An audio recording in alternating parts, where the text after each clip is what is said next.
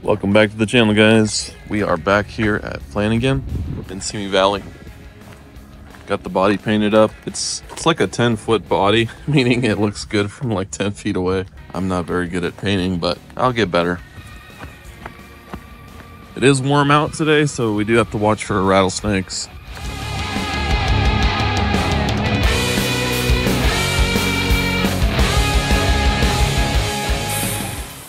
I put the install of the servo and the painting of the body at the end of the video, as not everybody loves to see that. Already noticeably different, not having so much weight.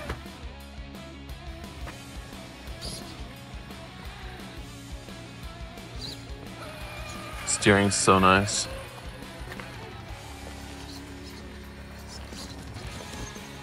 And I do have to work on getting some bumpers on this thing, so I'm gonna build them actually. So we'll see how that goes. So much better. Just shedding that weight off really made a huge difference.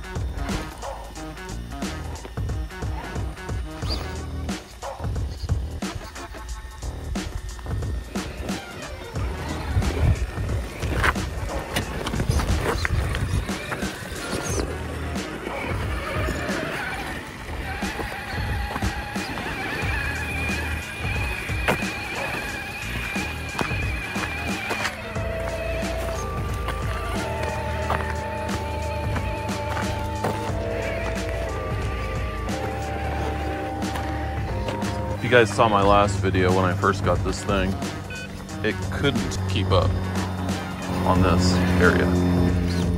It would just roll over immediately.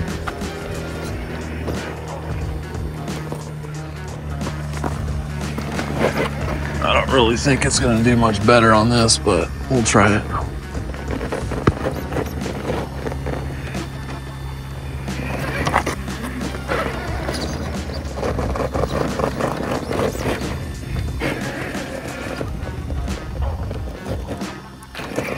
It's too steep.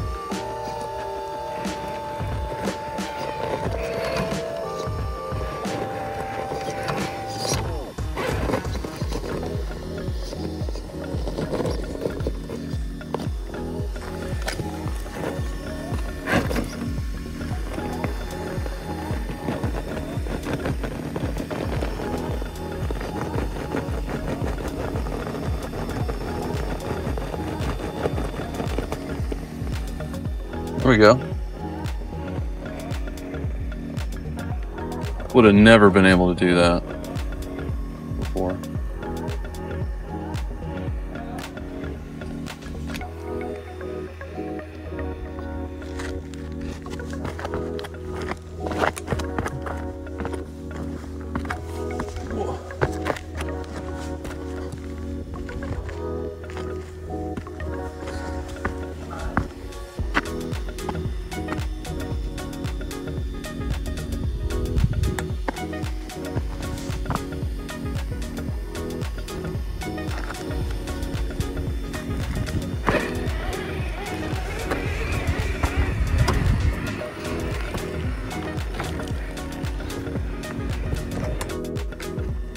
Is that really tall, steep rock face that it couldn't do anything, really, last time.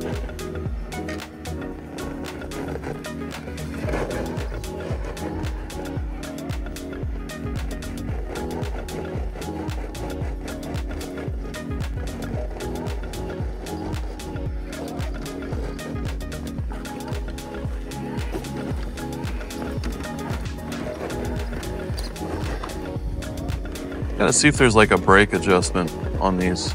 When it goes into neutral, when you let off the gas, it just rolls down. I'm not gonna sacrifice the body today. Let's go to find another area.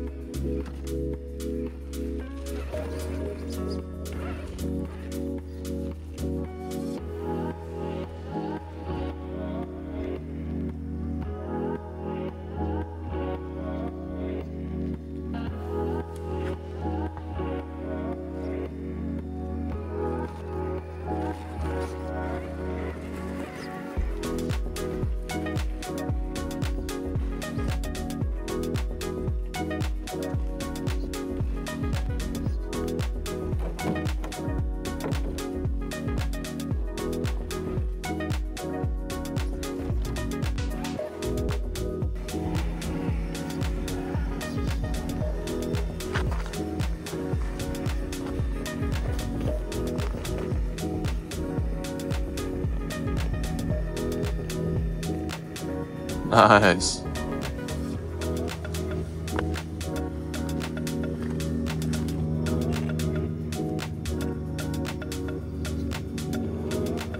See if we can go down it.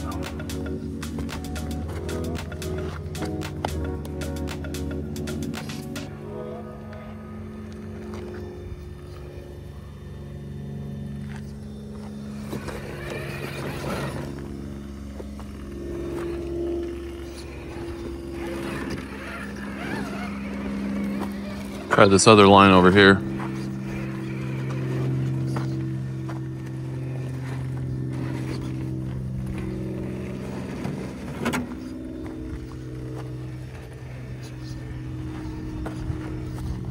more of a 10 scale line, but we'll see.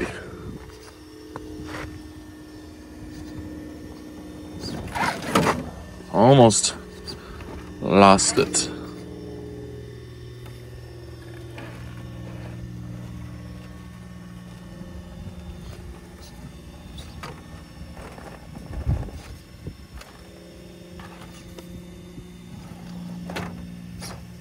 Hanging up on the diff.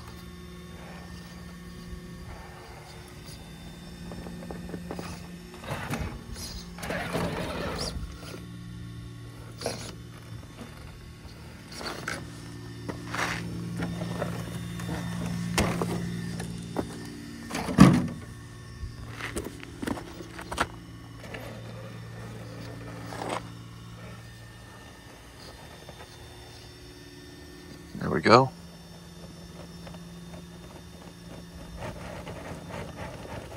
Come on.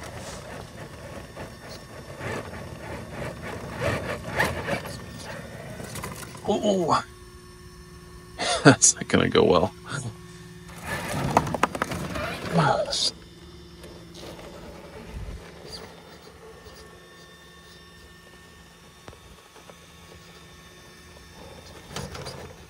Oh, it had it. Right there. Come on. No. This back tire drops off and then you're screwed. Let's go find something else.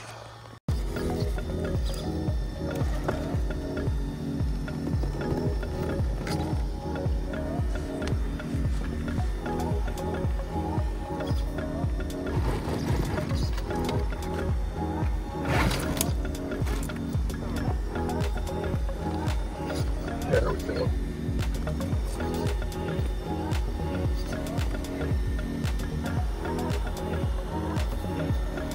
Look at that. That's a 10 scale line for sure, and it made it.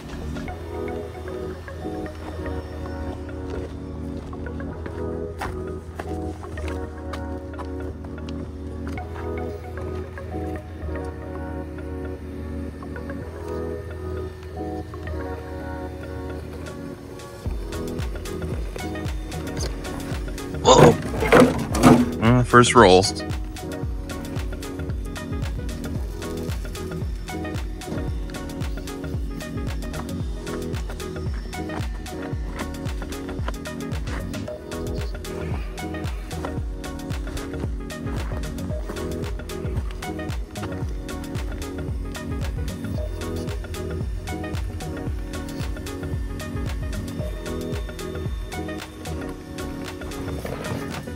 Oh, that's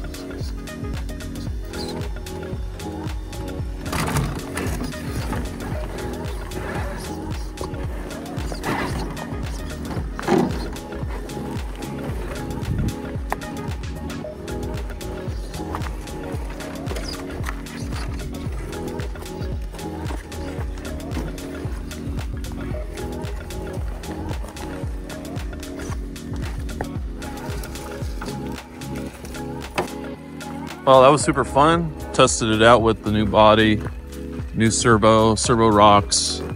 Glad I have a lighter body on there now. I'll work on my paint skills later on. I don't really care too much, to be honest.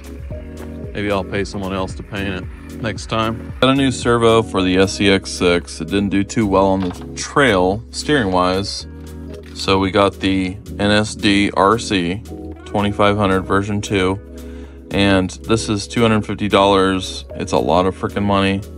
But if you get the reefs, it's like $449, I think. All they gave you was a box, and it just told you the operating voltage and all the specs, but they didn't give you any instructions whatsoever. So red and black is, I'm gonna assume power, because I can't find any specs, but I mean, whatever. I'm not a full-time RC guy. This will be the steering input. So what we did before was we just overvolted the original servo. I took it out, and the way we overvolted it was a BEC. So I slashed on some power cables to this BEC, and I programmed it to the maximum voltage this stock servo would take before it crapped out. and it never crapped out, but it was still slow. It also overvolted the transfer case servo. All we need to do today is connect this to power, cut these leads here and connect it to power, install it, and then put this into the steering slot there. So if you remember in the previous video, I depinned this power cable, which isn't for throttle, but what it does is it comes from the ESC and it powers everything. So when I removed that, I was giving power from the BEC to the steering and here. So I'm just going to put it back in place. We should be good.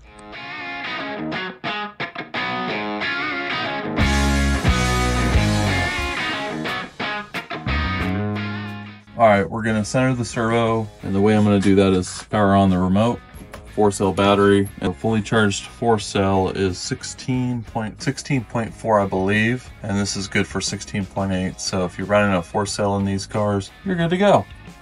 So here's the 4-cell battery I'm using. It's just a cheapie on Amazon for a XT90 fitting. We'll power this guy on, plug in the servo, and if you look at the servo,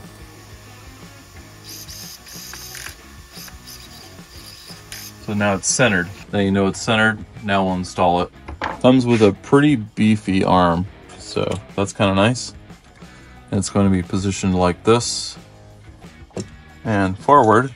So we're going to, and it's already centered, so we're just going to slap this guy on.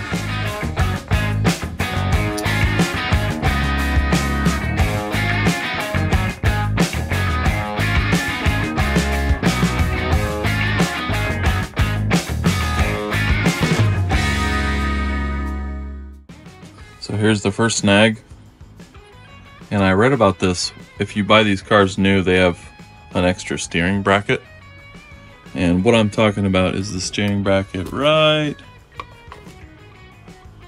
here.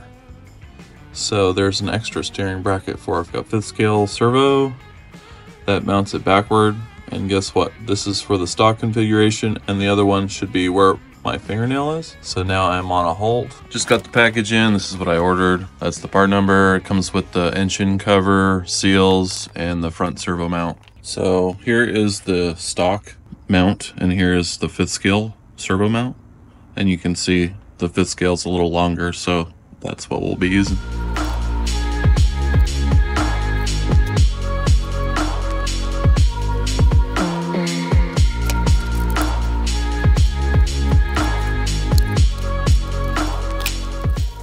I got the cover on. I'm just going to zip tie the wires, the servo, so that's nice. So after we installed the servo for the SCX6, now we got a good servo. We now move over to the body, and I got a cliffhanger body. If you guys aren't familiar, that is what it looks like, and it's quite a bit of work to fit it on here, but it's also a lot of weight savings. So all of these get removed, the bumper, everything gets removed.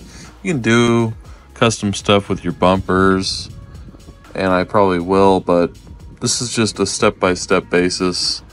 The battery will now go here, and it will get strapped around here. I'll have to make an extension for that, but let's get these off. We'll prep the body for paint.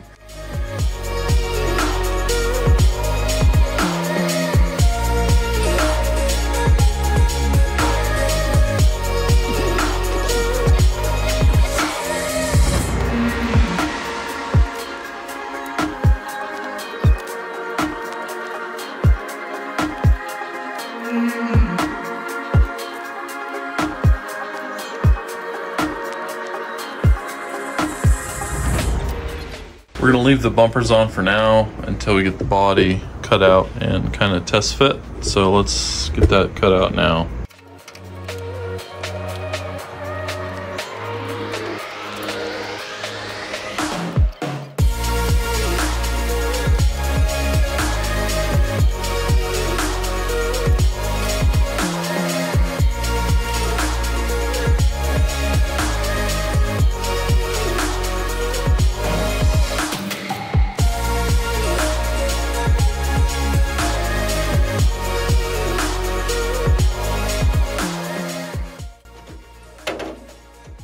So if you look here, this is what it looks like.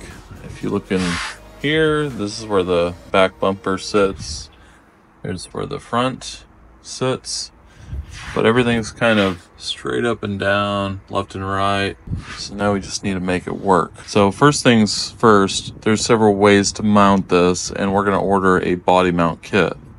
So we're gonna get that in, and then we're going to fit it and then paint it. Then we'll worry about the bumpers. See what we're gonna do. Good thing is the departure and the approach angle will be really nice. So I ordered this, it's the optional body post set. That's the part number, that's what I got. And this is for the SCX6, and it's just basically so you can mount any body that they have available on a post. There's 4 posts here made into the axial frame, and you kind of just play a guessing game because they don't know where you're going to put the body. So what I have chosen is on this front, I'm going to put it here. It'll land right here, here, here, and here, and it will use the same body posts.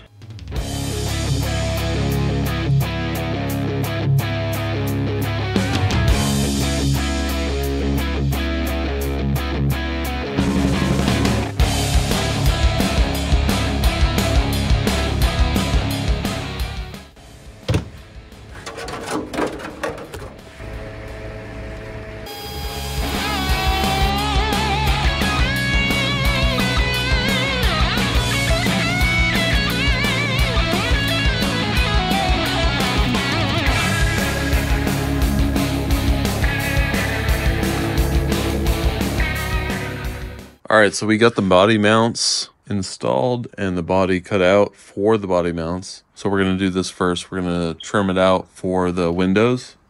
So let's do that now.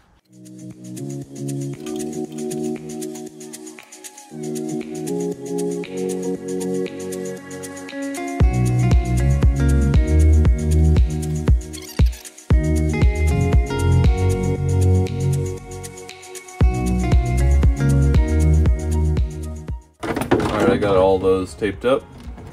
Who knows how this will look? To be honest with you, I just want to have paint on the body and not just drive a clear body. I'm not a paint expert.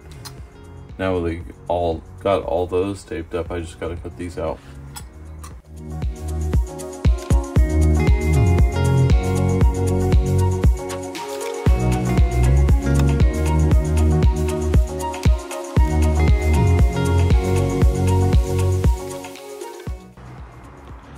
Just got it all painted up black, let it dry for a day, peel that off, paint these gold. I don't know why I chose gold, but whatever.